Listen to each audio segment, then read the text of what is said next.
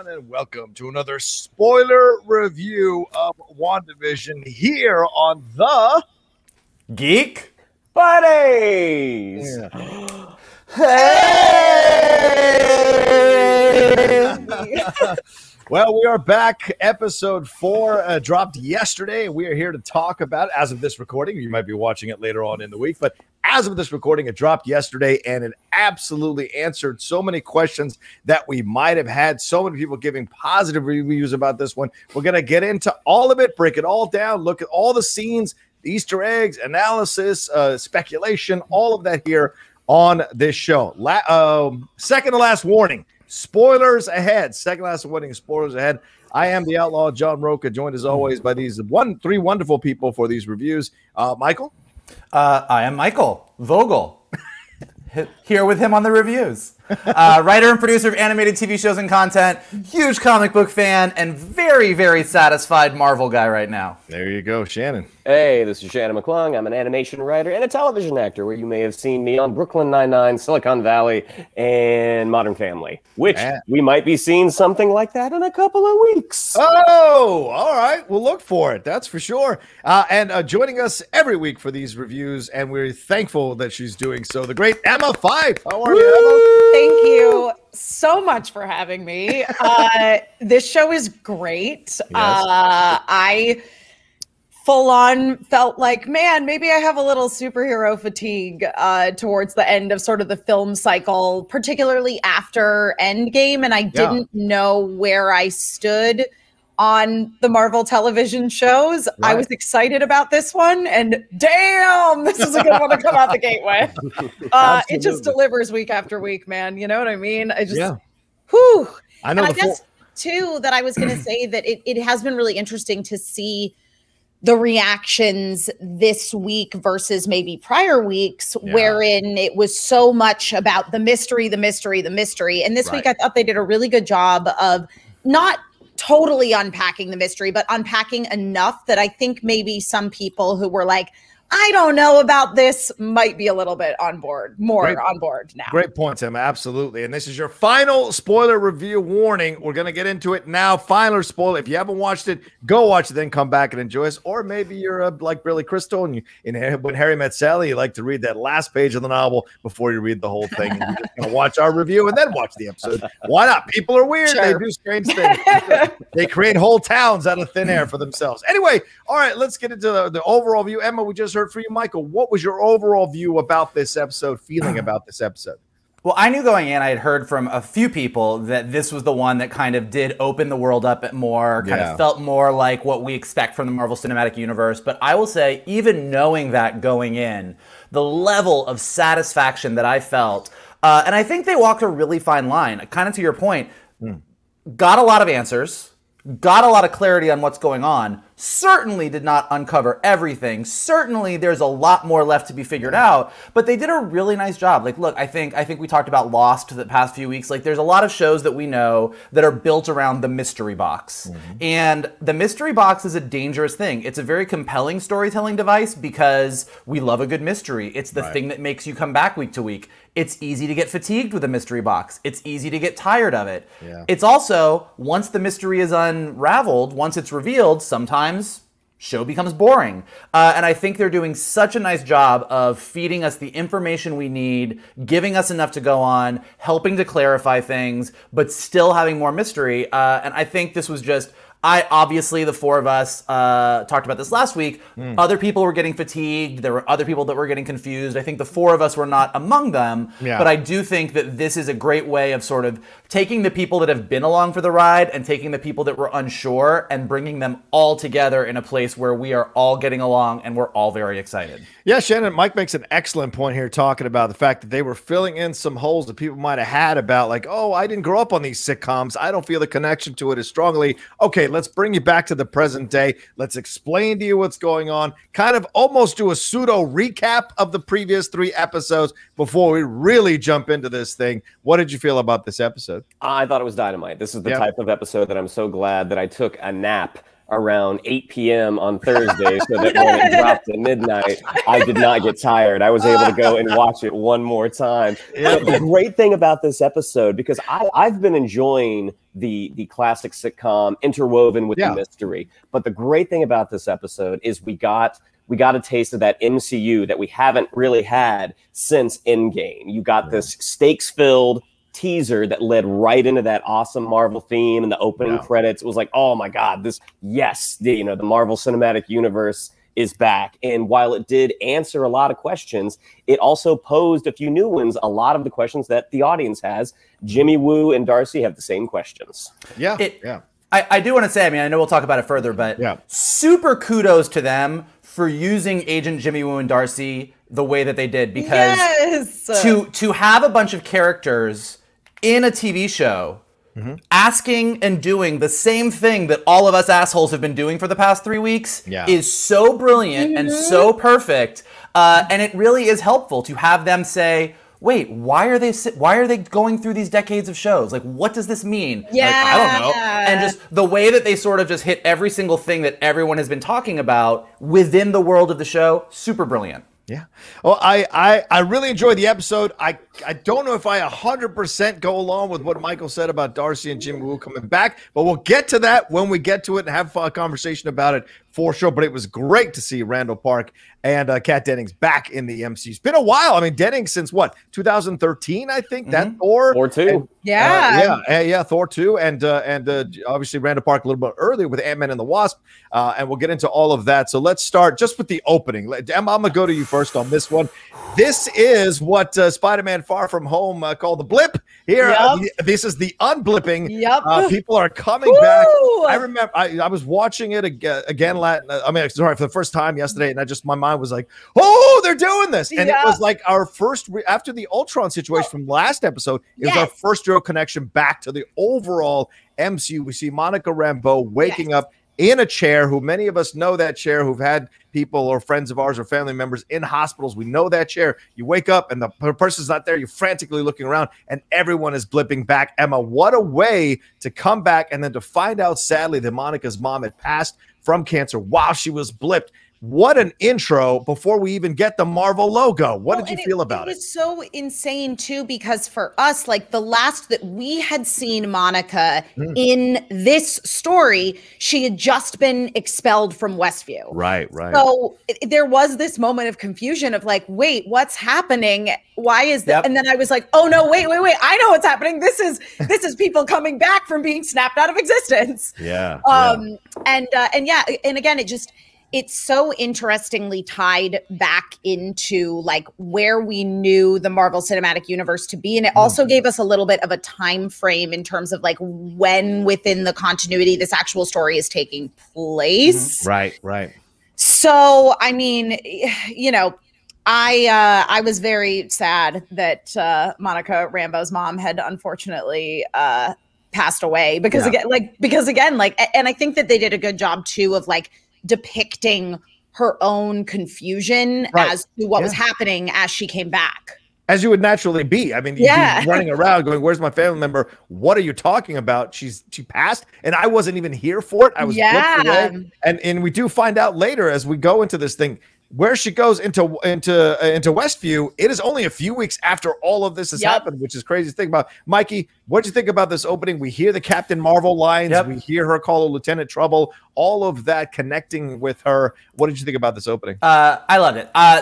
Exact same as Emma. For a few seconds, I was like, is this having to do with what it's like when you come out of Westview? And then as soon as I saw the dust and I saw people sort of appearing, instantly So first of all, this is one of the biggest moments in the Marvel Cinematic Universe, if not in comic book movies in our lifetime. The epic scale of the dusting, the blip, the snap, it's so huge. And what's really great about this moment is that, we saw all the heroes return in Endgame. It was a triumphant moment. We saw some of the band from Peter's school reappear from the blip in Far From Home. And we got some of the humor. Aunt May showed up in an apartment. People didn't know who she was. We played it for laughs. We've never seen a moment that played this return tragically. Yes. So, and and showed the confusion and the fear and the tragedy, because you know, it was really important to Tony in Endgame that you didn't erase anything that happened, so that if you had kids, those kids didn't disappear. Like there was time, but like we see the opposite side of that and the loss and the things that some people missed out on. And so first of all, it was great to sort of touch base on something that we're all familiar with, but show it to us in a new way. And the other thing that I think is going to be particularly important, and I haven't seen a ton of people talking about this online, is the fact that this entire show is about loss. Right. And we have one character who is not really letting go. Let's just say that. Right. And now we have this other character who right off the bat deals with a massive piece of loss, also because of what happened with Thanos. And you see right away that she tries to move past it. So we have two characters that are dealing with loss in very, very different ways in this show. And I think, as we had said earlier on, Kevin Feige said that there's a reason that Monica Rambeau is being introduced in WandaVision, why she's in this. And I think the fact that she's dealing with this loss of her mom, Maria, is very, very important. So great way to dive back in and something we're familiar with. Great way to kind of reintroduce us to Monica Rambeau, and great way to, like, from a sort of thematic standpoint, hit loss with this other major character right away. Yeah, Shannon, thoughts on this? Mike, you might have covered everything, but do you have anything to throw in on this? Well, it was interesting because Teyonah Parris's acting in this opening is just stellar. Mike and I on Friday were actually having a text conversation about a project we're working on, and I had the episode on in the background. In that moment where the doctor has to tell her that, you know, she died, and you see that reaction that she had of just like that immediate negotiation. No, you're wrong. And as someone who has gotten that call recently, I mean, it hit me like a ton of bricks, to the point that, like, I interrupted our text conversation about the product, be like, man, I'm watching this again, and oh my God, I just got leveled. But yeah, I mean, it was just, everyone is doing, acting wise, everyone's just doing such a great job. And what that teaser really captured, yes, we saw it from Far From Home and it was funny. This, you're capturing the chaos of what this would be like. Because think about how many people are in a hospital at any given time, and the possibility that half of them would suddenly be dusted and then be brought back. I mean, awesome. And I think the MCU did a really smart thing here. They gave us enough time, and of course coronavirus helped, but I think even when it had been released, when it was scheduled to be released, there was enough time between Endgame and now for people to kind of open their minds up to a possible other point of view of the unblipping, right? Where everyone was like excited, on your left, Cap, all this kind of stuff was great to do the fight, but what about people who weren't around for these losses, weren't around to be there for their family members? What about these people that moved on and met other people and got married and what, like, all the madness of it all, and you're coming back to all of it? You know, people joked, what happened if you reappeared back in midair because you were in a plane when you got blipped? All this madness to think about. So I love that they approached it from a completely different point of view to show what the stakes might have been here. And if we start to see some anti-superhero sentiment, you understand where it's coming from now. Ever since these people arrived, all this crap has been happening. So you know people are going to go that direction. I wonder if they explore that as we go into phase 4 of the MCU, a little bit more of a pushback to all the superheroes and the supervillains that occur in their worlds now. All right, let's move on to the next scene. Sword is introduced. Well, it's a first official introduction of Sword, just kind of thrown in there. Hey, this exists now. Welcome. We see Monica coming back. Her past doesn't work. We see on the screen the blip brings back loved ones, and then director Tyler Hayward comes in, who is the acting director. And then we find out Maria died. Was it 2 years ago or 3 years? 2 years. Ago? 2 years. Two or three. Yeah. So it's been a while. I don't know why this guy's still the acting director, but it's been a bit. Maybe you give him the official title. But we see that she works at Sword. We see this plaque for Maria Photon Rambeau, and he takes her into an office for them to have a discussion about the fact that she has to work on terrestrial stuff. But before we get there, Mike, I go to you first on this one too. Before we get there, we have these conversations about an astronaut program that's not doing well, about moving away, about missing astronauts, about this idea of nanotech and AI and robotics, and later we're going to get into radioactive waves. Are we laying this groundwork? Plus the blue and the black and the gray, and this all feels very Fantastic Four. Did you get that vibe as you were watching this? 100% got that vibe, for sure. I have a bunch to say about cosmic radiation in a little bit when we get there. But yeah. So a couple things that are really interesting. A couple surprises. I think that at least I had assumptions, and I think we had discussed a little bit that coming out of the post-credit sequence in Far From Home, that S.W.O.R.D. was a new thing. That Nick Fury was sort of building S.W.O.R.D. out in the absence of S.H.I.E.L.D., and this was his next big project.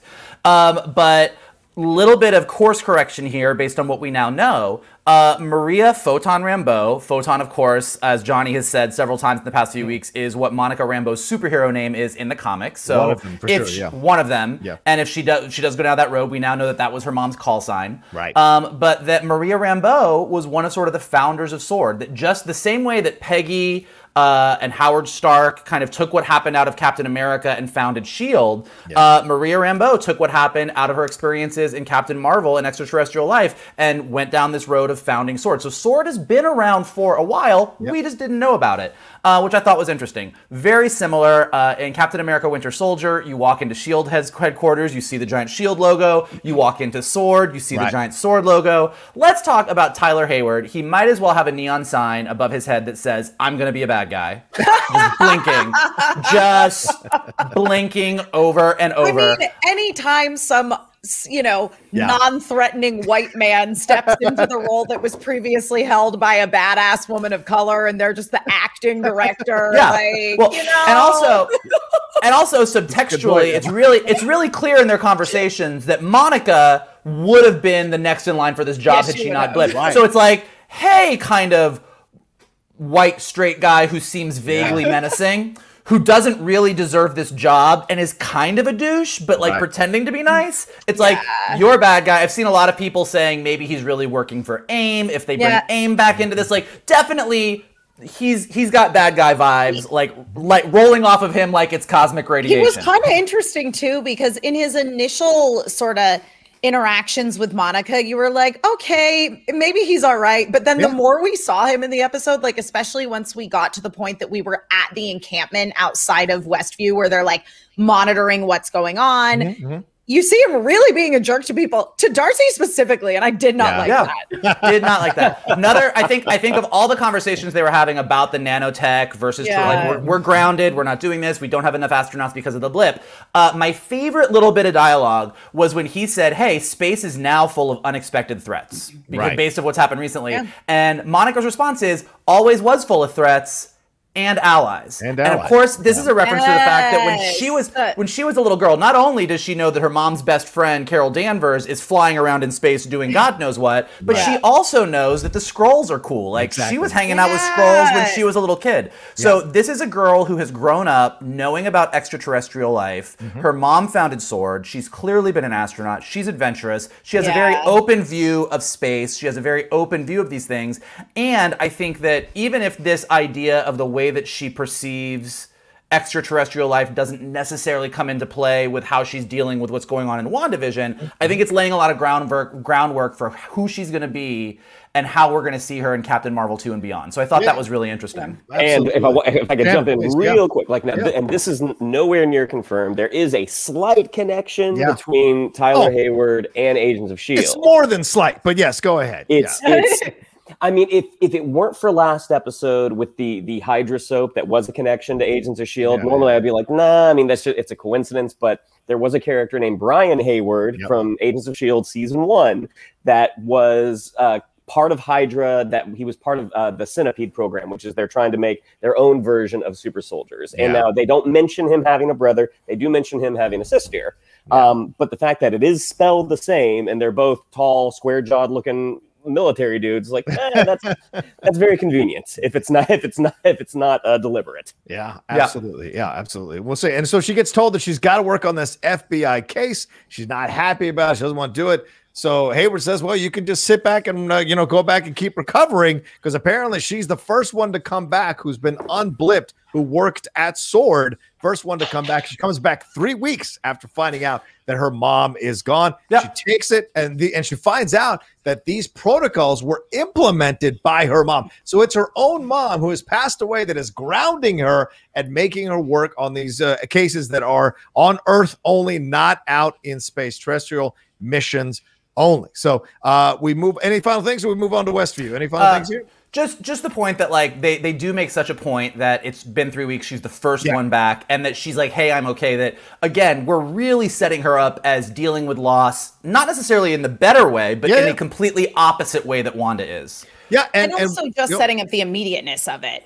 Yeah, you know what I mean of that. Like it has been such a short time period, and you know, with Wanda, the loss that she suffered actually happened a while ago, 3 years ago, right? Yeah. Well, not to her, but not to her. But not to her. Right. Yeah, exactly. To her, I mean, like Vision at this point died roughly like 5 years and 3 weeks ago. Yeah. But to her timeline, and it's very similar to Monica. I mean, again, they're building, like Monica says at the beginning, like she's like, I was asleep. Mom had come out of surgery. I was asleep. Yep. Maybe I was out for a few seconds, but where is she? So she's having this experience of this thing that happened a long time ago. I'm dealing with it now. In the same way that Wanda, you know, we know that this is now 3 weeks later than Endgame. So like, look, 3 weeks ago, she was like at a lakeside talking about how Black Widow and Vision were gone with Hawkeye. Right. And then for those 3 weeks, she's been dealing with this Vision just died and made her way to Westview. Yeah, and I think this is important because as we find out later, we'll speculate later, we do know Monica Rambeau's history by now. If you don't, she was one of the Captain Marvel's course, Photon, Spectrum, number of names she had in the comics. So she has her own abilities to do what she's doing and maybe withstand one. And this may be the battle they're setting up. And this is, as you were talking about it, Mike, it occurred to me, this battle between both of them and how they're handling their grief. One hopefully will navigate the other through it, but it seems like they're setting up these two women to be the battle near the end of the season with her embracing her powers and Wanda. Because Wanda, later on, what Wanda does to her, I think I'd want a little payback, a little revenge on that one. So we shall see later on if that does happen as the show goes along. All right, let's move on to Westview here. Monica drives up and sees Jimmy Woo back here working for the FBI. We got two kind of nefarious looking sheriffs sitting on the edge or standing on the edge by their trunk there of their police car. We see a sign that says, "Welcome to Westview. Home is where you make it." And they have this conversation. And of course, Jimmy Woo introduced there doing the card trick, which is nice Ant-Man and the Wasp reference. You know, Jimmy got it. He got his trick. He did it. So clearly, he didn't get blipped because he's had 5 years to work on that trick for sure. Yes. And he is there talking about a missing person in the witness protection program. The sheriff, we find out, is from the town of Eastview. And so clearly, she has removed the existence of Westview, right, from people's minds. Is that what we're supposed to get from that moment here, Emma? I mean, did she remove it? I think that, because I mean that's certainly in line with our sort of understanding of how Monica was interacting with being inside the world of Westview, wherein like she didn't remember who she was. Right. Good point. She didn't really know. She straight up said, like, I don't know why I'm here. I don't know what I'm doing. Like, Right. So it does seem very plausible to me that like Westview is a real town, but because of Wanda's magic, in order to completely protect herself and to keep her world intact, like she has prevented people from being able to remember it. Well, it begs the question then, Mike, why can Monica and Jimmy Woo see it? Monica can see because Monica probably has latent powers, but why can Jimmy Woo see it? So I don't know. I don't know that Monica has latent powers. Like you're taking the idea that Monica from the comic book is Photon, but she may by the end of this experience have some level of powers, but I don't think that she's got some secret superpowers that we're going to find out later on. Maybe she does. I absolutely do. But we'll see. But I don't think it's a latent powers thing. I mean, they kind of address this. First of all, Westview is absolutely a real town. Yes. We are staring at it. Like it is there. The fun of this whole moment is that these two cops who now say they're from Eastview, which is not a place I don't think.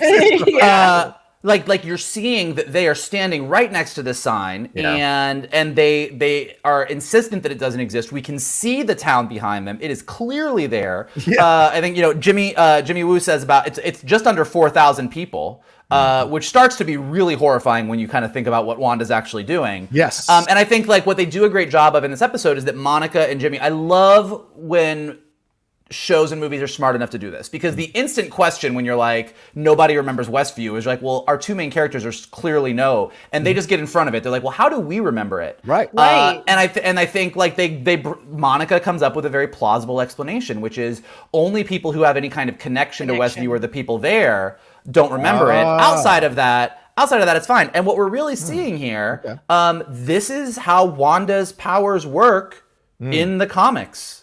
This is a reshaping of reality, reshaping of people's understanding of what exists, understanding what's there. Like having two cops standing in front of a sign being like, there's no Westview. What are you talking about? Like this is full on House of M level Wanda Maximoff stuff. Absolutely. Yeah. And listening to it on the headphones this morning, one of the cops before Monica walks up goes, oh boy, here we go.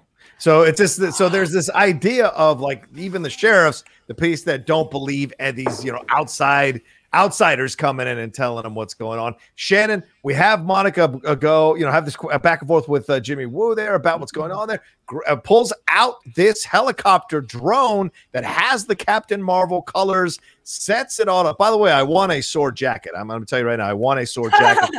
Damn good in that jacket. I like that jacket. But sets out the drone, and Jimmy Woo talks about how he had Elliot Ness posters. Nobody's ever made Elliot Ness posters unless he's talking about the Untouchables. Then maybe he had those posters growing up as a kid, but nobody makes Elliot Ness posters. But I thought it was a nice little, entry into his point of view and how he feels kind of apart from everything. And later he makes a little comment about the FBI that I think shows you that Jimmy Woo is pretty much an individual, a lone wolf here trying to figure out where he belongs as he pursues these things. So I like that. But yeah, the drone is in there. The drone has 57 on it. We've seen 57 on a number of things now. So that leads to something I imagine down the road. But anyway, she gets the drone going, sends it through the energy field, and it disappears. And then Monica walks up, puts her hand in first initially, almost like James Earl Jones in Field of Dreams, except she doesn't giggle. She takes it and then boom, is immediately sucked in. How did you feel about this entire sequence of the scene? Oh, it was fantastic. And also Jimmy said beforehand when Monica asked him, like, how come you haven't gone in? And he's like, because it doesn't want me to. Can't you feel that? And clearly Monica is the one who has gotten the closest thus far. And she touches it again, and she gets sucked in. Yeah. So one, knowing that that drone is the helicopter that Wanda is going to find in their front yard, to me, it was just kind of like, gosh, like really subverting expectations. Because, I know we were definitely theorizing after episodes 1 and 2, like, oh, this must have been a helicopter crash, somebody trying to get in. It's like, nope, it literally just changed. The production design, as he says later in the episode, like that kind of drone, that's not going to make sense in a 1950s, 1960s world. So it manipulates it to what would make sense. And this is not the first time that we'll see that in this episode. Absolutely. Mike, we see the pixels, the TV pixels, which you put your hand in. That is very fascinating as well. Yeah, what were your thoughts on this? Also, I don't know. This is one of those, I'm going to say something that is definitely me getting into, am I just seeing things to see things at this point? I don't fucking know. But I do think it's interesting that the drone is clearly Captain Marvel colors, which could make sense. It's Maria's bestie. She created Sword. Sword drones are Captain Marvel colors. Like, that makes sense to me. But then, as we pointed out, or as one of you guys pointed out, when it goes through, not only does it turn into a toy helicopter, but it's red and yellow, which is kind of like, everyone was like, oh, it's like Iron Man colors. And then the tether that our beekeeper gets separated from later on, which turns into a jump rope, is red, white, and blue. Which I was like, well, that's kind of Captain America colors. And I'm like, am I just seeing things to see things now? Or that's good. Yeah, you are good. You are good. Emma, there's one thing here with this. There's a possible Easter egg here. The town is situated in New Jersey. One of the other upcoming Marvel Disney Plus TV series are going to be set in New Jersey. That's Ms. Marvel. Kamala Khan considers herself New Jersey's protector. She's another Captain Marvel involved in this. So this is fascinating how they're just kind of laying a little bit of groundwork of what this decision that Wanda makes is going to have ramifications all over the place. Dropping that pedal in the water, seeing the ripples. Absolutely. Yeah, yep. So we shall see. What was your thought? Is he having a conniption? What's going on? Well, he is wondering if Kamala Khan lives in Westview. Honestly, I don't think. Oh my god! I don't think. No. I don't think that Kamala Khan lives in Westview, but I do think that there's been a lot of questions. In the comic books, Kamala Khan is an Inhuman. That's where her powers come from. She's not a mutant. And in the current world that we have in the MCU, we have neither Inhumans nor mutants. So we know Ms. Marvel is coming, but I wasn't sure where her powers come from. But since we have all of this cosmic radiation all over Jersey and all this crazy reality warping stuff is happening, this may be, to Johnny's point, this might be where both Monica Rambeau and Kamala Khan end up getting some level of power. So definitely, like, just put a little pin in that, and like we'll see where that goes. But that interesting idea. Also, I just wanted to say too about like the framing of the way they're doing this TV show and how much more interesting the bit with the drone was here because of the way that we had been introduced to it. Like, imagine if this was the first episode. Right. And they it started off with, oh, we're camped out outside of this wacky town situation that Wanda's created. Now we're going to go in. It's so much more interesting that they did it the other way. Agreed. 1,000% agreed. Yeah. Yeah. To everybody, like, just going to agree with this because it's a great point. But like, had they done it, I thought about this too. Had they done it the other way and you got it kicked off with this blip moment of her coming back and that's how we met her and whatever, it would have gotten the people that have been very confused the past few weeks probably in it faster. But it just would have been such a normal way of like a story happening. It would have been boring. And doing it in the way that they've done it, even if it maybe to a few people the sitcom stuff wore a little thin, to throw you into the deep end and have you so confused and then go back and track it the way that this episode does is just, to me, way more satisfying storytelling. Much more satisfying. It's kind of like, this is going to be a very weird analysis for a second, but like there's this anime series called Yuri on Ice, which is about figure skating, but you find out about 3/4 of the way through the series that like Yuri, your sort of main character, is actually an unreliable narrator. And there were events that had happened in the past that he had no recollection of because he got really, really drunk at a party. So like but again, it's that whole idea of the unreliable narrator, but just taken in such an interesting direction with seeing Wanda's world through Wanda's eyes and then seeing it from the outside. Yeah, good point. All right, let's move on to our next scene here. This is the reintroduction of Darcy back into the MCU, which we find out later she had actually been in since the first episode. But she is reintroduced to us here. This is 24 hours later after Monica's been sucked into Westview. She's in the truck with 3 or 4 other people, asking them what their jobs are. You find out one works in artificial intelligence, a chemical engineer, astrophysicist, nuclear biology. And she says whatever, it lets her know that whatever threat that SWORD is dealing with here, they have no idea what it is. We see that when they get to the place they're going, we see the graphic there, SWORD response base outside Westview, New Jersey. We find out Darcy is a doctor now, thanks to a military man who mistakenly calls her. I would like to point out how genius that moment was, because that shit happens to women all the time, all the fucking time. Oh, Ms. this, Ms. that, no matter what. And her correcting him on doctor. Oh, I felt that. I felt that. I respect that. And clearly she didn't get unblipped, right? Because she's been doing it for 5 years and got her doctorate because she was not a doctorate last time we saw her in Thor. She uses her equipment to find out that there's a colossal amount of CMBR here, cosmic microwave background radiation, longer wavelengths are happening over the noise. And then she asks for a TV as quickly as possible, one that isn't flat. Emma, what an reintroduction of Darcy here. What was your feel? I knew you were feeling her. As soon as I was watching that scene, I was like, Emma's going to have so much to say. I love Darcy. I like cried when she came back. Oh, wow. I was not expecting to get so emotional, but it's just, I love a really well done, like, not super character in a superhero story. And here we see Darcy getting to like be utilized the way that like, I always wanted her to be, because she is just like, her superpower is she's just like a really smart girl.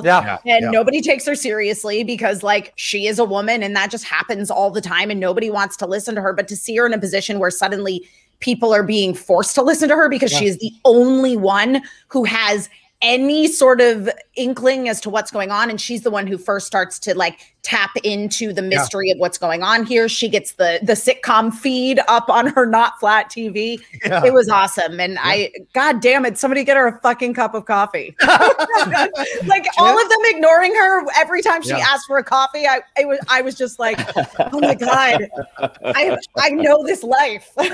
Shannon, what did you think about her coming back here, injecting some, funny, sarcastic, unique Darcy atmosphere into the show? Yeah, she definitely, I'm not a huge Kat Dennings fan myself. Two Broke Girls is one of the things that when I see it on television, it's literally needles in my brain. But I will say I do like her. I did like her in Thor and Thor 2, and I like her as this. And I like that you do have, it's filling this void. Like we don't have this character. And I do think that she and Randall Park play off each other very, very well. Great chemistry. Yeah, great chemistry with Randall Park. Exactly. Absolutely. Emma and Michael, this is what Marvel does, right? Bring you a serious situation, and you got to bring some characters in who make a little bit of a lighter approach to it, but still don't lose the stakes. And I think you see their chemistry eventually here when we get to it from the beginning. But certainly her coming in, commanding her space so powerfully. And there is the parallel too with him and nobody listening to him, because he's the one that's like, hey, we don't know. I think that there's a way that we can maybe get in there subterraneanly, and everyone's like, no.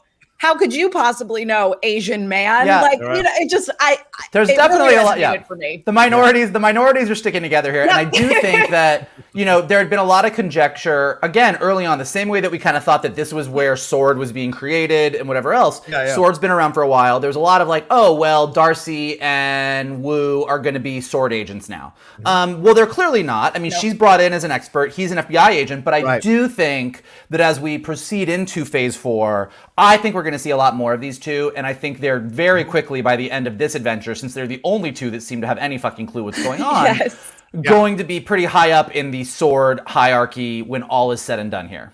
Yeah, it seems they're going to have their own space inside this space for sure to do what they need to do. And we see later when Jimmy is putting up the board montage of them doing, that's all trying to create a little bit of space because they're the ones who kind of understand to a degree what might be happening here. Also, a part of this scene, we talk about the cosmic microwave background radiation. Michael, you said you had stuff to say on this.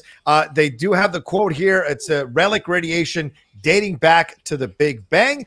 It's not really laid out how this cosmic radiation could be, but I mean, you hear cosmic radiation, you hear cosmic rays in your mind, you think Fantastic Four again, and of course you go back to what Hayward said about the problems with the astronaut program. This seems to be yet another indication that this is a way they're going to figure this out and have the Fantastic Four introduced. What do you say? I think that's absolutely true. And I also think there's a really interesting connection towards why we have this whole TV thing going on in WandaVision as well. So I did a little bit of like research on cosmic radiation. And put the glasses on. So as you said, cosmic microwave background radiation, it's actually a real thing. It's not like made up pseudoscience. It actually was discovered in the 1960s. It actually is residual heat of creation, the afterglow of the Big Bang. So in the world of Marvel Cinematic Universe, in addition to the Fantastic Four references, since they got their powers through cosmic radiation, and of course their big bad Galactus loves to devour the power cosmic. So the word cosmic is really important, but also we know what else was created in the Big Bang. Earth. The Infinity Stones. Oh, that too. Yeah. The Infinity Stones came out of the Big Bang. So the Mind Stone itself came from the Big Bang, the same as this cosmic microwave background radiation. So not only are we sort of hinting at where we might go with the Fantastic Four, we are also tying, like when Darcy says there's massive cosmic microwave backgrounds radiation coming from the city, from Westview, it makes sense because that's what the Mind Stone would be giving off. And when she says there's longer wavelengths on top of this, somebody get me an old TV, that's not just Marvel doing some stupid, silly jump. What I found out when I looked into it is an old TV, before we went all digital, as anybody who knows, that's how TVs worked. You had a giant tower and very long radio waves came out, and depending on the wavelength, it was a different channel. So when you flipped your channel, you got a different wavelength that had I Love Lucy, a different wavelength that had this, a different wavelength that had this. But channel 3 on old TVs was always staticky. And that was microwaves and human radio waves. But do you know what 1% of that static is if you got rid of all the rest of it? What? It is cosmic microwave background radiation. Oh! We actually, in old school TVs, you are getting cosmic microwave background radiation. So when Darcy says in the episode, when she's like, there's a massive amount of CMBRs coming off of this, and then instantly goes, there's longer wavelengths, get me an old TV. Yeah. That actually tracks perfectly well scientifically. Okay. This concludes the science lesson of today's episode of WandaVision. But I was pretty impressed with that. I was like, this is really, this all tracks and kind of gives you a hint as to why Wanda's powers would manifest in this way. Yeah, and we should take a moment to give credit to the writers of the episode, Jac Schaeffer, Bobak Asfarjani, and Megan McDonald for putting this together, because that's a great point, Mike, and of course, director Matt Shakman on this as well. But great point to bring up. Certainly a deep dive here on the CMBR, what it might lead to, and how we've had it in our lives without knowing about it, for sure. All right, let's move on to our next scene. It's Agent Franklin now going into the town with the acting director there. Director Hayward and Jimmy have that conversation. This is where, Emma, you're referencing a little bit of that Hayward assholishness comes out here. So we get the subterraneous effect. We get this guy, once again, he's in a hazmat suit. We find later that when he goes through that force field, or energy field rather, he becomes a beekeeper. And as Michael said, that the strap connecting them essentially becomes a pseudo piece of a jump rope, a red, white, and blue jump rope when they yank it back out, maybe referencing Captain America. Great point, Mike. But we also hear Agent Franklin Richards, Fantastic Four. There's just so much being laid here in my mind as we're watching this. But we also get a really interesting point with this exchange with Jimmy Woo, where someone says, I think it's Hayward says, doesn't the FBI miss you? And he's like, no, sir, it's not softball season. So it makes it seem like Jimmy himself is not only an outsider here, he's also an outsider at the FBI. So this idea of two outsiders like Darcy and Jimmy in their separate worlds coming together to try to figure out what's going on here, I think is absolutely fascinating. And it was a nice little color to see on Randall Park, because that character, Jimmy Woo, has been around in Marvel Comics since 1956, I think. So he really dates the Marvel universe. Yes. So it's been around, Jimmy Woo, a while. So pretty interesting when you explore his character to see how they might use this in a more powerful way, in a more prominent way as we go into phase 4. Anyway, sorry, what do you think about this, Mikey? What do you think about this whole situation here and how we were getting a little more of Hayward being a jerk off and then getting a little more of Jimmy Woo having a little more trying to put a little more understanding of what's happening here? Yeah, I think you covered all of it. I think that's I think we're seeing how Hayward is at worst probably a bad guy, and at best just a shitty director. And we're also seeing the shades of Jimmy Woo is right. This is a dumb plan. And to your point, when we all saw that beekeeper in episode 2, everybody flipped out. What is it, bees? Is it Mephisto? It's the devil. It's AIM. It's this. And the most simple explanation was right. It's a hazmat suit. It's a sword agent. He changed. It's very clear that when you enter Wanda's field of power, your reality warps. Yeah. And as I said, it's always great because, what they've done with Wanda throughout the MCU in this first decade, where they kind of took her powers and kind of brought them into, this is how we're going to ground them somewhat to be within this universe. And now they are fully unleashed, and it is everything any Scarlet Witch fan would want to see. Yeah. And not only does the reality warp, it is permanently changed. When they get that cable back, it is still the jump rope. When Monica gets blasted back out, she's still in the 70s wardrobe. Yeah. Great point, man. So we see all of that. What's your thoughts on this, Emma, as we see even they come up with this idea, we see of trying to connect with Wanda? Emma says Darcy says when she washes dishes once an episode, which is Commentary was great. Yeah, it's so perfect. And there's a little bit of a break that they can get through and maybe send a message. So they set this all up outside and tried to contact with her. Of course, references episode 2, that moment with Jimmy Woo trying to get through the radio to contact her as they're playing Help Me Rhonda or Help Me Wanda. What was your thoughts about this science, that when they're trying to science the shit out of this moment? Well, I mean, they do see a moment where I like that they made it a little unclear from the perspective of Darcy and Jimmy Woo as to whether or not they had connected with her. Because, you know, they see the radio on the table at the sort of like, you know, for the children charity meeting. And even though there's no children anywhere. Anywhere. Yes, anywhere. Except until the babies were born. Now there's children, but still. But that they do see that moment where like they zero in on Wanda's face and the fact that she's kind of like dropping the sitcom acting, and there is this moment of recognition, and they're like, yeah, that's it. And then the moment's over and they're like, experiment failed. Yeah. So, and Shannon, a little bit earlier, we get them crowding around this TV, looking at these previous episodes. And we hear from Darcy that there were more episodes than the episodes we have been able to see. There have been more episodes of this WandaVision story. And Darcy says for the first time, hey, I know everyone was blipped back, but this guy's dead, right? Vision is dead. Yeah. And so she noticed it right on the table, right there. And Jimmy says, wait a minute, do you think the universe created a sitcom starring two Avengers, essentially speaking the meta moment out for those of us who've been watching this thing? So you're a sitcom actor there, Shannon McClung. You're watching this situation, watching this back and forth. You see Darcy go, oh, at the end of the sitcom moment when they're kissing.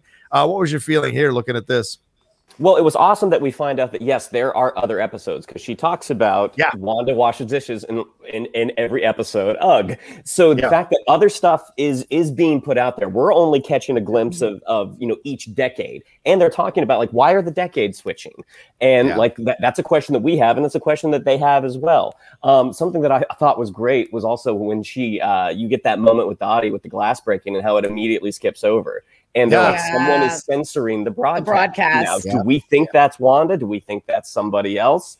Right. We don't know right now. And you find out that all these characters in this show, that they have real world identities. Yes. And they start to throw up, you know, their actual, you know, their driver's licenses. The people that we don't see a photo for Dottie whatsoever. Not yet. And we don't see an ID for Agnes. Like, they don't talk about Agnes at all, but they do have stills of the show all over the place. Dottie is the one who's missing. I loved too was, again, they're like compiling things on this whiteboard, and I loved the little detail on the whiteboard and the dry erase of like, why the hexagons? Which is what we're asking, right? We're doing the same thing. And you see the word scrolls though on the board as well. I mean, Mikey, go ahead. Sorry. Go ahead. No, I mean, I was gonna say, this is what I was saying about the way that they used both Darcy and Jimmy Woo in this episode, which is we see them throughout this doing what we have been doing for the past 3 weeks. So, what's up with hexagons? Are these people really here? Are they scrolls? Are they this? Like, they are doing exactly what why is the universe creating a sitcom with the Avengers in it? Isn't Vision dead? How is he alive? What is going on? So we get to watch them, and it really does, I think, it's fun to watch, but I think it also gives an unsure audience a little bit of comfort, because you know that Marvel hasn't gone off the rails. Right. Marvel hasn't gone, fuck it, it's crazy, we're just gonna do what we want to do. That's DC's job. So what Marvel does don't do that. Don't do that. Just kidding. But like it in a very subtle way, it's a nod to the audience that says, hey, we're calling this out because there actually is a reason for all of this, and it actually really does make sense. I do. Like, it's interesting that you have Agnes's picture up there, but no name. It's interesting that Dottie is nowhere to be seen. And what I find really interesting about what you were talking about, Emma, when they try and do the radio and it just sort of cuts out. Like, we know that it came through because we saw it happen in real time. But there, it just cuts. And Darcy says someone is censoring the broadcast. And what I've been wondering, and I watched it a few times now, clearly this is Wanda's doing. Clearly Wanda has done this to Westview. Is Wanda editing? Is Wanda the one censoring this? Or is there someone else censoring it? Right. Like, is somebody, like, it's like, that's what I'm really curious about. And I think that's another sort of unanswered question. Okay, because I think that it does kind of lend then to the bigger conversation that I definitely want to have about this episode, which is this idea of, like, what exactly is going on with Wanda? Because from my perspective, I did not see this story as like a woman goes crazy and can't handle her emotion story at all. I saw some people that were mad, that were like, I wish this isn't the direction they were going with this. And I'm like, I'm sorry, what direction is that? And they're like, oh, that, you know, women can't handle their emotions and blah, blah, blah. And I was like, I don't see the story that way at all. I see this as a story. And, you know, people feeling that way is completely valid if that's how they feel. But to me, this is a story about trauma. And it's a really like profound look at how we deal with trauma and loss, but framed through a person who literally has the ability to create the fantasy world in which she wishes to withdraw. So I look at even just like our own personal collective trauma that we've all been dealing with for almost a year now of like having to stay in our homes because of a pandemic and not having any of the normal social interactions that we normally get, not being able to either grieve the losses that we come up against or celebrate the successes that we find.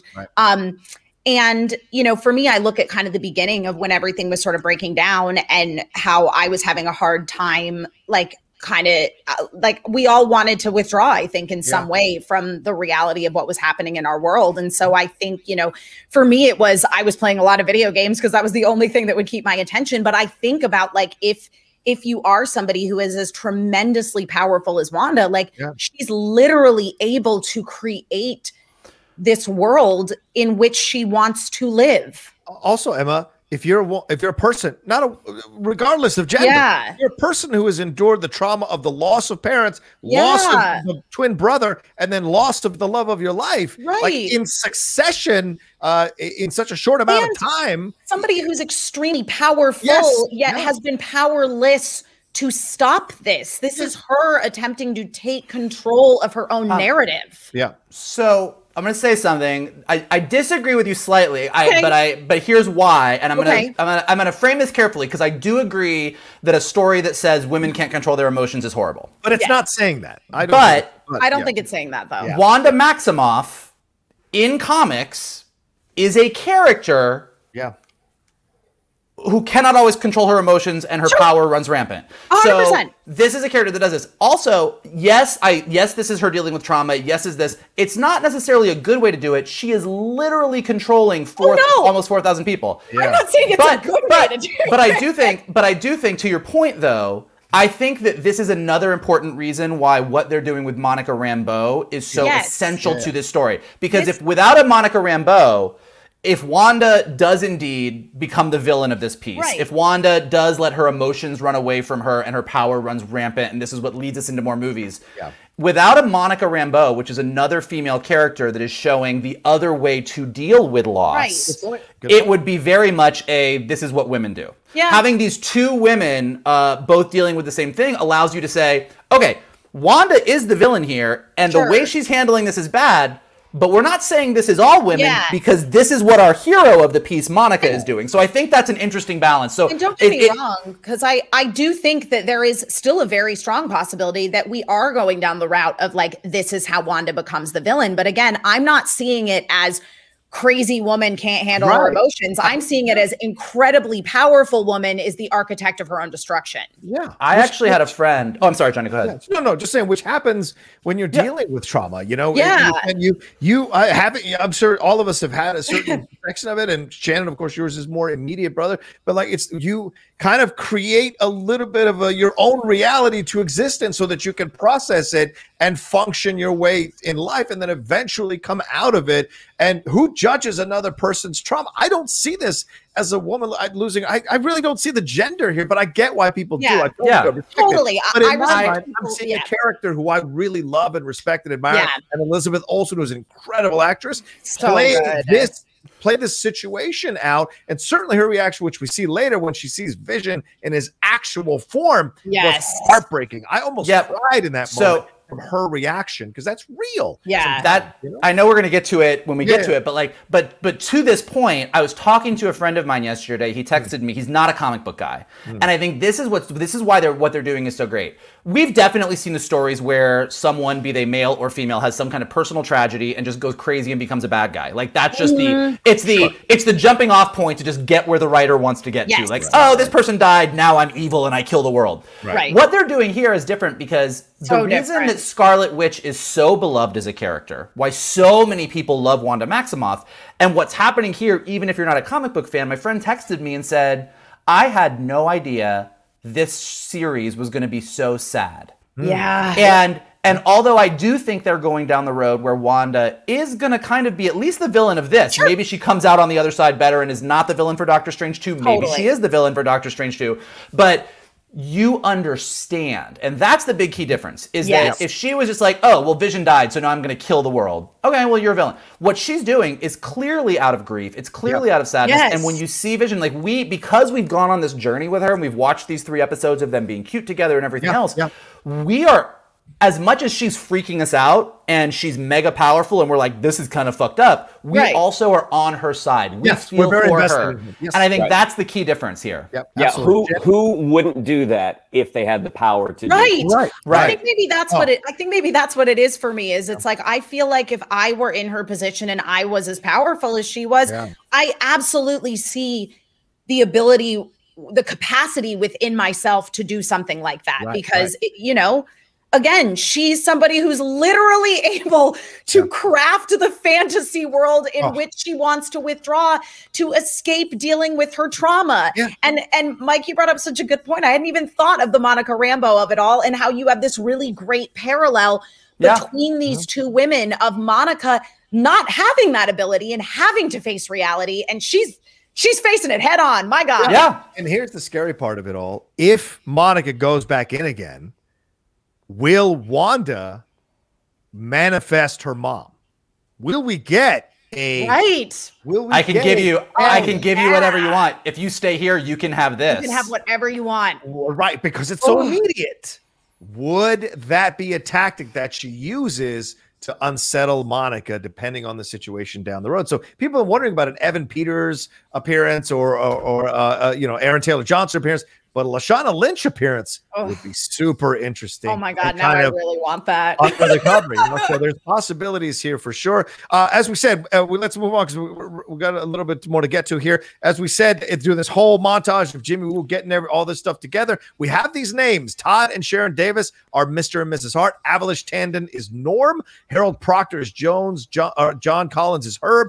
Isabel Matsuyama is Beverly. But you're right, we didn't get the other names, but it's fascinating. We thought Herb might be part of this, but it seems clear that Herb isn't a part of this at this point, at least we think. So anyway, we get the Agent Franklin coming through, and we get the beekeeper moment from episode 1 that shows up, and we're seeing scenes from the last episodes now on the multiple screens that are happening around Darcy. Darcy and Jimmy are sitting there, and Darcy says to him, have you thought about it when they're seeing him have kids? Oh my God, that scene is so funny. Cute little moment. He says, no, I'm just offering you chips. It's a weird place for product placement there for ladies there, Michael. I will tell you, it worked. It worked. Don't get me wrong. It worked because it made me want to go eat some Lay's potato chips. But I also just love that this is kind of a piece of Jimmy Woo's personality that they've kept continuity-wise from Ant-Man and Wasp. That he just is always like when Paul Rudd was like, "So we're gonna hang out," and he's like, "Did you really want to hang out sometime?" Like this whole him misunderstanding things constantly and having these very heartfelt revelations, and you're like, "No, dude." He wants to be somebody's friend. He actually wants to be someone's husband. It makes him very endearing. He's so clumsily awkward about it all. This is also the moment where Darcy says, which I think is also very meta. She's like, why are they changing decade to decade aside from my own personal enjoyment? Which is very meta to the, as a TV fan, we have all been enjoying the hell out of this. Why is it happening? I don't know. But like, again, the fact that they dive into it head on. They're not trying to hide from it. They're not saying, hey, we had this cool idea, but maybe it works, maybe it doesn't. Like they very clearly are getting in front of all the things that people have said. And because this was shot a long time ago, it's not like they're doing it in reaction to Twitter. This is like a very well planned out story. So KB Tibbs in my Discord, who's one of my Twitch moderators, he had like a theory about the shifting of the time periods that I think there's some merit to, which is basically he said that he feels like basically when Wanda created this sort of fake reality, like she swerved too hard into the like idyllic 50s sitcom. And basically like every time there's like every time sort of maintaining the illusion gets more complicated, she gets closer and closer to reality by moving like further up through the decades. I mean, that's good. That's actually great. Because like we said, we don't see the change between episodes 1 and 2, but you do have this moment where where the hearts choke. Yeah. Which now that we know they're real people for sure is just all the more tragic and upsetting. And then episode 2, you sort of get to the end and you have this pregnancy moment, and we kind of go into color because things have got more So I think there's definitely a validity to that theory for sure. Yeah, I like that theory, Shannon. And we get to this really essential moment here now of the series after the what a twist moment from Jimmy Woo. They see, and we forgot to mention they noticed Geraldine earlier in this episode. Darcy. I keep saying connected. Darcy drops her ramen. Yeah, Darcy drops her ramen and freaks out, and we see her. So Geraldine now is approaching. We see her face, and then we see this moment from the last episode where she says Ultron, and Wanda approaches her, and then it skips to the end, and we get that someone is censoring the broadcast line here. A warning goes out. Jimmy and Darcy leave Shannon, and then we go back into the actual scene of the show, and then we see one of the most chilling scenes we've ever seen in the MCU, films included, of her walking towards her, because Elizabeth Olsen is such a damn good actress, walking to her and saying to her, "Who are you? You're a stranger here, an outsider. You are trespassing here." And then we see, I think for the first time ever, we see the red of her using her powers. Yeah. Remember from Endgame, and she jettisons Geraldine, aka Monica Rambeau, through the walls, through a field, and then out the energy field itself. Shannon, what were your feelings as you were watching this happening? Well, first, Jimmy is the one to notice that she said Ultron. Yes. And he's like, is that the first time that they've referenced something in our world, in this world? Right. And again, you get that moment because, Elizabeth Olsen has definitely proven that she is like a powerhouse performer. Christ. I mean, you got it in Endgame, you got it in Age of Ultron, and to see her drop this veneer of this, 1970s loving housewife and mother, where she's just like, you don't belong here, and I want you to go. Yeah, man. I mean, it was such a powerful moment. Yeah, it's scary. I 100% echo all of this. Yeah, it's the first time we see her do her powers the way that we're used to in the movies. Yeah. And what I was really struck by, and this is just, they're nailing it, is when in Endgame, in Infinity War, she shows up and Denai Guerrera, she's like, why hasn't she been here the whole time? Like, she's a badass. Yeah. Like, she comes in, you're like, oh my god, you're a fucking badass. I love you. And then in Endgame, she shows up and she like nearly takes Thanos out all on her own, and you're like, she would have killed her. I love Scarlet Witch. Scarlet Witch is so awesome. She's the best.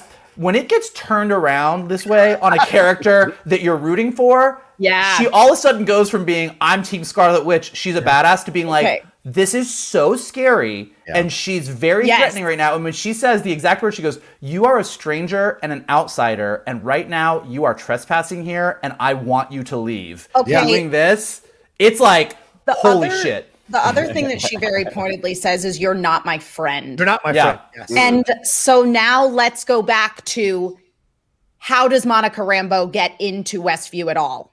Because Jimmy brings up, it doesn't want me there. Right. But she's able to get in. Like, she puts her hand in and she gets sucked right in. Yeah. So I wonder if, and I might be grasping at straws here, but I wonder if Wanda could kind of sense that Monica was somebody who was also immediately dealing with the trauma of loss. And she was offering her an escape and looking for a connection and a friendship with this character that she had crafted of Geraldine, who now has betrayed her by basically being like, yo, wait, we gotta confront what's real. It's coming back to me. I read something that was similar but opposite. Oh, okay. Not that it was Wanda doing this, because I think Wanda pretty clearly is like, I just want to deal with my own shit. I don't have time for anything. But like but I think that somebody was pointing out the whole way that Jimmy Woo was like, can't you feel it? And then Monica Rambeau walks right up and gets sucked in. Yeah. Is it not that Wanda sensed this? Is it that Monica is dealing with such loss right now, and this thing is just a giant loss bubble that she was kind of drawn to it in some kind of way? I like that theory too. Or, she has powers. I'm just saying. We see her reaction, though, after she does all of this. It's very interesting. I read the Vulture one because I know, Michael, you said they're not so positive about it overall, and I've been reading that. But like, I saw their interpretation was so different than what I got. Because when she realizes what she's done, it seems to me like she's almost like, like she lost control for a second. Well, she did. She could. She put herself back in her own in reality. Yes.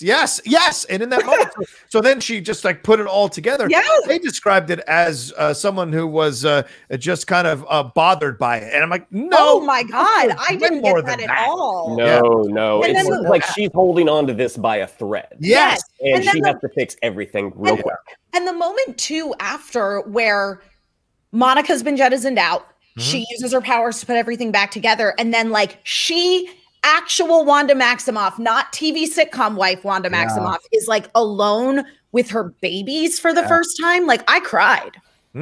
That's great. I also don't think it's a coincidence that she had to use her powers to put the world back together. And when Vision comes back in, he's affected. Yes. Because Mike. Well, because she broke. I mean, when she says to Monica, you don't live here. You're not from here. How would you know who Ultron is? Like but like that is in itself an admission that she knows who Ultron is. Yeah. Like the veneer breaks down, and there's been a lot of question this whole time. Is somebody doing this to Wanda? Is Wanda not aware? I think it's pretty clear. Like Wanda's living in her own fantasy for sure, but she knows what she's doing. She knows what's going on, and I think Shannon's right. Like you have this moment where reality breaks. She kicks her the fuck out. I think that look is a realization. It's that thing where it's like fuck. This is getting harder. This is not as easy. Put everything back together, but I think Shannon's right. Or you're scared of your own power. Yes. Remember, she's still new at this. People forget she's still new at this. What it must be like to build an entire reality and manipulate people's minds. How far out can her power go? I don't know. I don't think that she's feeling very scared of her own power right now. I think only because I think the overriding emotion that she has is I want to be with Vision. And I don't think she's questioning this. I don't think she's like, oh, I mean, he's dead and I brought him back. Should I have done this? I think it's pretty clear that she's like, fuck everything. I'm going to live here for the rest of my life with the man that I love. And I do not care about anything else. I think that is her overriding emotion. If she's really like fuck everything and determined, why is she having these breaks? I think she's 100%. She had a break. She had a break because Monica Rambeau, every episode. She's had these breaks every episode, though. I agree with you that the level of power that it's taking to control this whole town is a lot for her. Yeah. But I don't think that when she breaks, it's because she's having doubts. I think she's having doubts. Yeah. I think things are breaking because controlling 4,000 people and reshaping reality over an entire town is a lot of. It is. A lot of zazz, as they might say. I think it's sort of a double-edged thing of like being afraid. It's like she is afraid that she is losing her grip on this reality, and thus she takes it a step too far in jettisoning. I think she very, very intentionally was like, Monica, you gotta go. You don't belong here. Goodbye. But that there is a moment of like, you know what? Did I go too far? Yeah, did I go too far? I felt that too as well. Okay. I think that's valid. I disagree. Like I'm not. I don't think you're wrong because I think this is completely up to interpretation. So I'm not arguing the point. Right. But opposite perception is again. I think that her motivation is very clear here. Her motivation is Vision and her kids, and that's it. Well, so I think when she jettisons Monica Rambeau, she's completely okay with that. I think the look that we're seeing is, fuck, I broke the set. I hope nobody sees this. Let me reshape this. She's just trying to put everything back together as quickly as possible. And I agree with Shannon that what we see when Vision comes back in is she's had a moment where she's lost control a bit, and she sees Vision for what's really there. Like, I mean, that's what's really there. And she then instantly puts it all back together. But this is not her having any kind of moment of, was I too harsh with Monica? Am I going too far? It's, fuck, this perfect reality is broken. Let me put it back together really quick. I want to be in my perfect reality. All right, we'll see if that's, certainly different opinions on this for sure.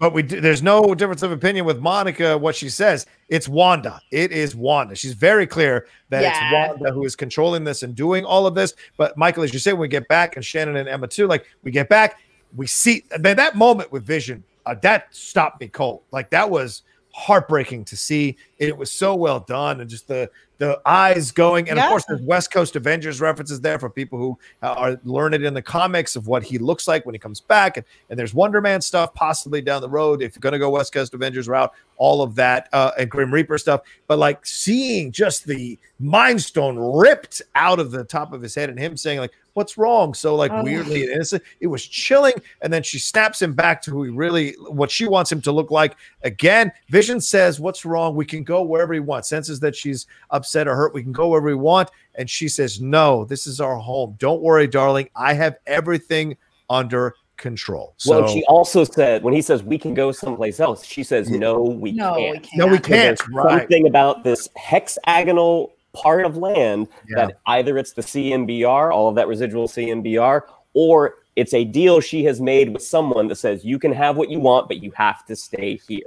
Right. And one of the things I read is that everyone else, except for maybe Dottie and Agnes, are real people that are being manipulated her. So has she, do they at some level understand that she has reanimated Vision and is making people treat him like he's a real person, a real being, whatever, even though he's in essence a walking corpse? Have there been moments where he has had interactions with these people in the town where he has turned gray, I mean, and she's lost control for just a second and they see it and she just makes the skips or whatever and changes the perception. So I don't know. I mean, Dottie said, I don't trust you. You know, there's stuff here. So anyway, that's how we end the show, and we see her say, Monica Rambeau say it's Wanda. It's all Wanda, and then Voodoo Child, Jimi Hendrix's Voodoo Child, kicks in. They sit down at the couch with their respective babies. Vision looks a little unsettled, and then she says, "What are we going to watch?" And they hit the TV. And that's the end of the episode. I want to say something about Voodoo Child. Let's get into the ending here. The lyrics, first of all, Voodoo Child is a great, for those who are wrestling fans, Hulk Hogan came out to that. And listen, Hulk Hogan came out to that song when he turned from a good guy to a bad guy. So I don't know if there's a connection there. That's a good that call. Was his song when he was Hollywood Hulk Hogan. He was a mean guy. So, I mean, I've seen professional wrestling crossover in artists. I'm just putting it out there. But Paul Bettany did say there's one more cast member that has not been revealed. Are you going to lose your mind if Hulk Hogan kicks in the door? There's no way it's Hulk Hogan. They'll send it down. But the lyrics here, and I want to point them out. Well, I stand up next to a mountain. I chop it down with the edge of my hand. I pick up all the pieces, make an island, might even raise a little sand. I didn't mean to take up all your sweet time. I'll give it right back to you one of these days, kind of like taking the reality of these people and then putting them back in place again.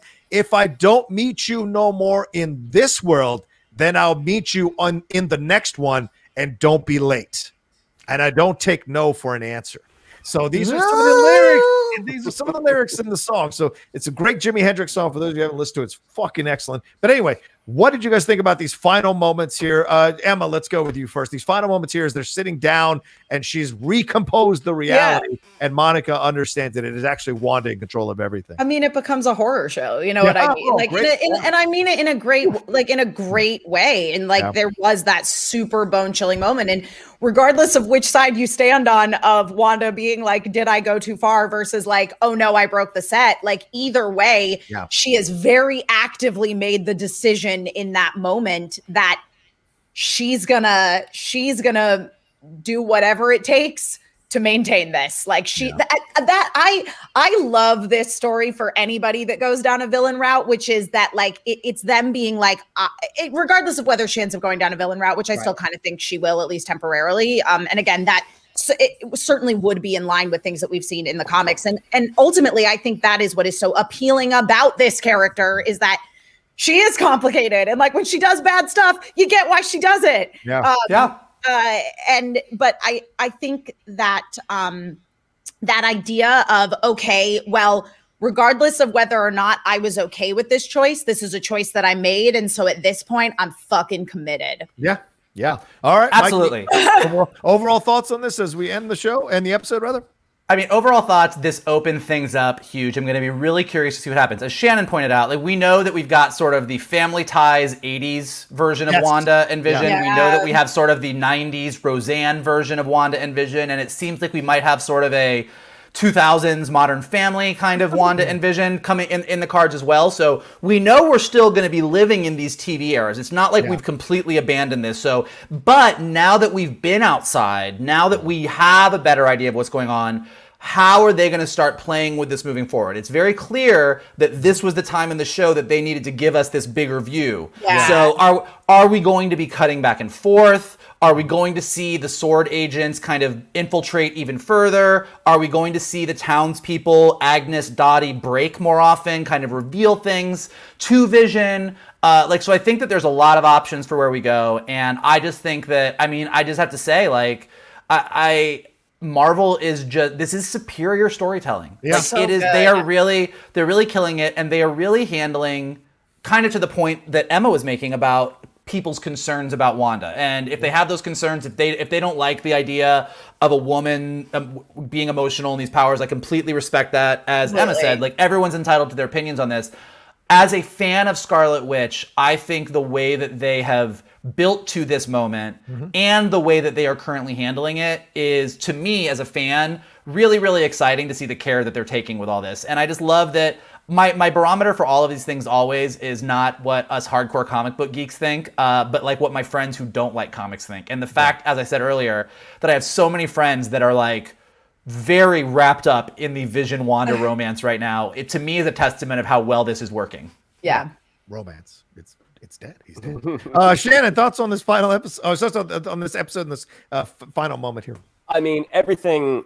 To echo what Mike and Emma both said, like, everything has been just fantastic, and I do think this episode came at the right time. The fact that they released episode 1 and 2 on the same night, you had one more week where they are starting to show you, they're starting to reveal some of that mystery, and here you get a lot of answers to a lot of questions.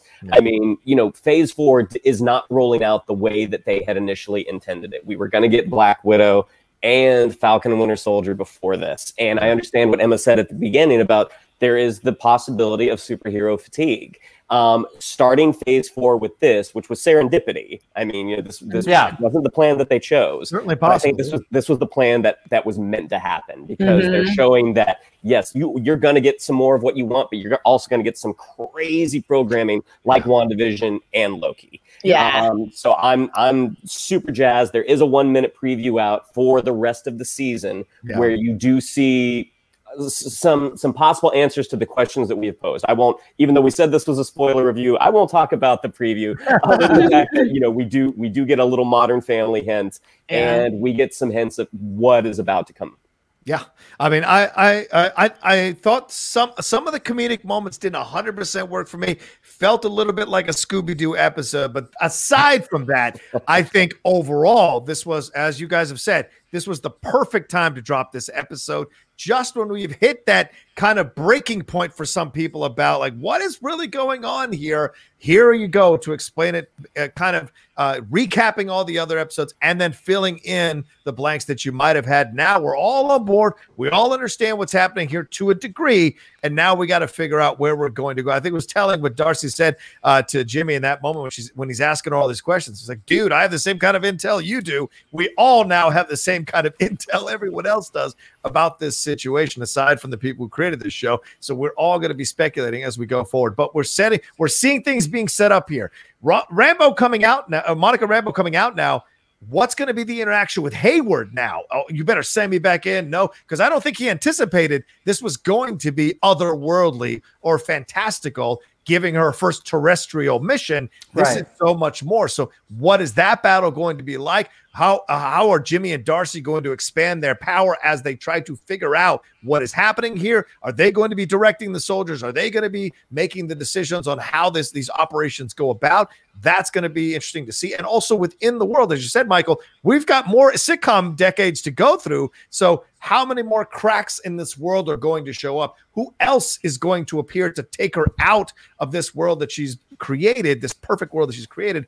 all of that I'm so curious to see, and it's all been laid here in episode 4 to jettison us into these next few episodes. And I have a feeling that all these people are complaining about the first 3 episodes when the season is over are going to be like, oh my God, I can't believe it's over. I loved it. I guarantee you that's going to happen with a lot of those people. So, all right. Anyway, that's our spoiler review episode here for WandaVision episode 4. Thank you all so much for joining us. And especially thank you to the great Emma Fyffe, who has been joining us for these reviews. Thank you. Emma, you're the best. Where can people find you, please? Yeah, you can find me all over the internet at my name, Emma Fyffe, Twitter, Instagram, Twitch. I'm on Thursdays at 6 p.m. Pacific time on my Twitch channel doing Thirst Day streams where I make a cocktail and play otome games, which are Japanese dating sims. We're playing Code Realize right now, which I definitely started playing as a bit and am now fully invested in. So like, please come hang out. It's really fun. That's awesome. We're trying to date the cute 2D anime boy versions of Victorian literary figures. That's literally what this game is. It's ridiculous. And then of course you can also find me on the download over on Ven.tv. Our show airs at 6 p.m. every night. Well, not every night, but Monday through Friday. And then also the Ven YouTube channel. We're starting to make some stuff for that as well.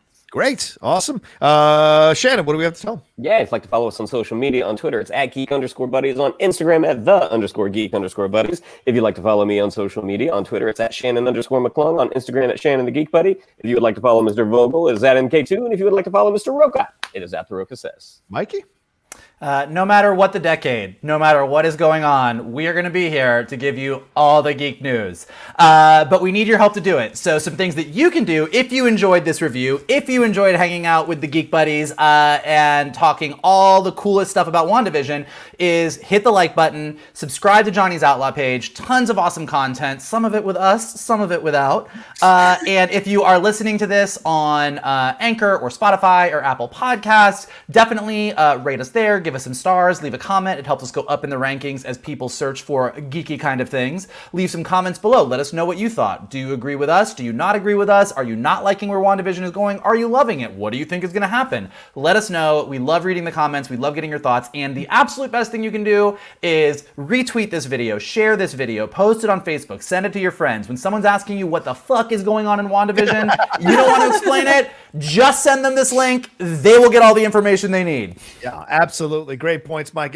If you missed any of our previous review episodes, we have them up, episode 1 and 2 and episode 3. Almost 13,000 views on episode 1 and 2 review, and over 10,000 views on the episode 2 review. Look, it's a little channel that could. So the fact that we're getting those views on these reviews means a lot to us, and means a lot to me personally as well on this channel. So thank you all so much for joining us. Please do everything everybody said. Follow everybody here, and come back and join us next week for another brand new episode of a spoiler review, WandaVision episode 5, here on the Geek Buddies.